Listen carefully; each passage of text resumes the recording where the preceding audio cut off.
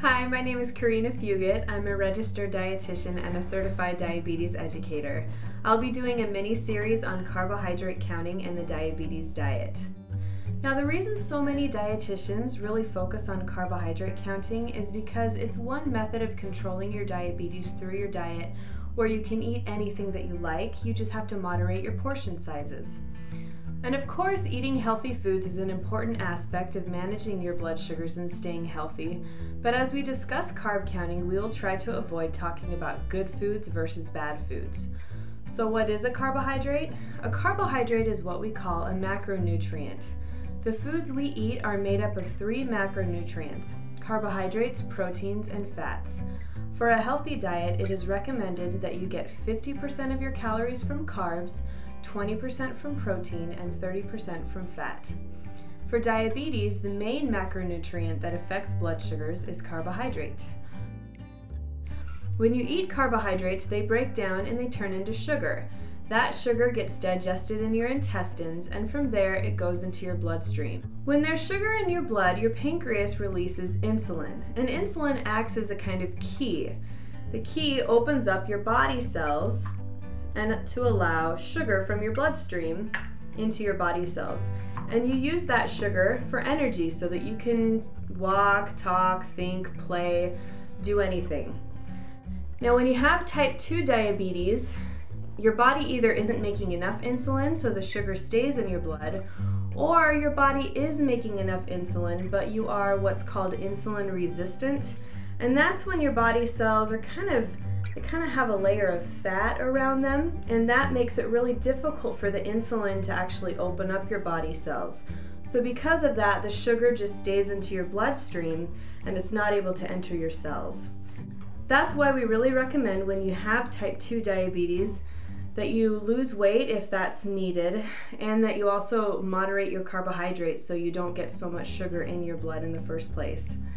Now, foods that have carbohydrates include breads, grains like rice, starches including beans and pasta, starchy vegetables like corn, peas, potatoes, winter squash, milk and yogurt, fruit and fruit juices, and of course, desserts and sweets. Now, if a food doesn't have at least 5 grams of carbohydrate, we don't count it as a carb. So, for example, if we're looking at ranch dressing, you look at the label and it's 2 tablespoons for a serving, and it has 2 grams of carbohydrate. So since it's less than 5, we don't count this as a carb, it's really more of a fat. Protein foods include meat, chicken, fish, eggs, cheese, cottage cheese, nuts, peanut butter, and soy and tofu. And fats include butter, oil, mayonnaise, and Miracle Whip, and salad dressing. The last group of non-carbohydrate foods is non-starchy vegetables. And this basically includes any vegetable except for your starchy vegetables, which are corn, peas, potatoes, and winter squash. And these are going to be free as long as you don't eat more than 3 cups raw or 1.5 cups cooked vegetables at the same time. There are 2 ways to count carbohydrates. The first way is to count actual grams of carbohydrates. Now, this is more accurate, but it's also going to be more labor intensive and more time intensive. So it's good for people who like to crunch numbers, but most people prefer the second method, which is carb counting. And that's where we count every 15 grams of carbohydrate is counted as 1 carb choice. So an example of that would be a slice of bread, a small apple that's about the size of a tennis ball, or an 8-ounce glass of milk. Now, we'll discuss serving sizes a lot more in our next video. For our purposes, we'll work with using an 1800 calorie diet. As you can see, this diet shows that you get about 15 carb choices per day.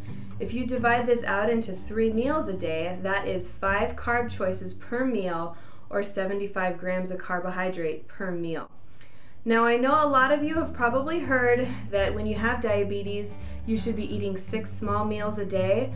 This is something that I really recommend that you talk to your doctor or a registered dietitian about, because everybody's eating preferences are different. Since I work with a lot of individuals who are lucky to get 2 or 3 meals in every day, then I just recommend eating 3 times a day. And if you can't get all 5 of your carb choices in for each meal, then you save those up for a snack, but you can't save them up for your next meal. That would be called banking carbs. and that will mess up your blood sugars throughout the entire day. An important aspect of carb counting is knowing how to read a food label. If you're new to reading labels, I'll try to keep this really simple. Take, for example, this box of frozen pizza. If we look at the serving size, it tells us that it's 1/6 of the pizza and the total carbohydrates is 39 grams. Now, if we know that every 15 grams of carbohydrate is one carb choice, how many carb choices does one serving of pizza have? It has approximately 2.5 carb choices. Can you eat this for dinner? Well, sure, you get 5 carb choices. So how many slices can you have without going over your 5 carb choices? You could have 2 slices of pizza. Now here's another label. This is a low-fat strawberry yogurt, and I'll give you a few seconds to figure out how many carb choices is in a serving. Now, since a serving has 33 grams of carbohydrate, this is going to have 2 carb choices. You can do this with any food label and to find out how many carbs it has. This completes our overview of carbohydrate counting. If you're new to diabetes, I highly recommend that you go to diabetes classes and try to find out where they offer those in your area. Usually your doctor will know, and they offer them at many hospitals. Our next segment is going to be entitled Serving Sizes, and that's where we'll talk about how many carb choices are in various types of food. So we'll see you then. Thanks.